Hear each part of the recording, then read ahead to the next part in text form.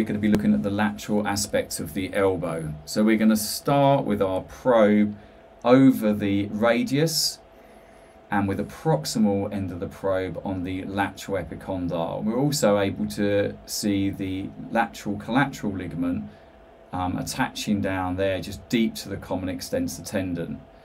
Note at this level, with this picture, we cannot really differentiate the different aspects of the common extensor tendon.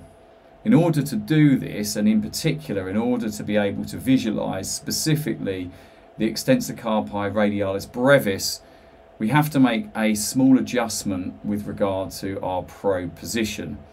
In particular, we need to rotate the probe round so that we're actually looking down onto this area. So I'm actually lifting up the probe and angling the ultrasound probe down, and what we're looking at here, so we see just above the tendon we can see some muscle belly. That's extensor digitorum muscle belly, and here we are seeing specifically the attachment of extensor carpi radialis brevis.